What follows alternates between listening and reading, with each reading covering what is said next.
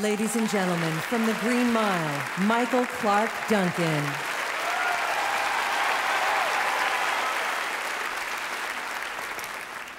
Well, hello, boss.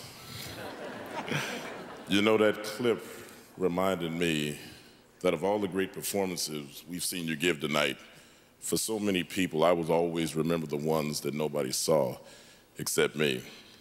You see, some actors won't sit and run lines with you when they're off camera.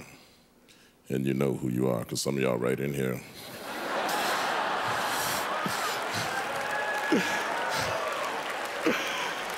There's a stand-in who sits across from you, and you act with them. But Tom was always there in costume, working hard, helping me to give my best performance. I owe you a lot, Tom.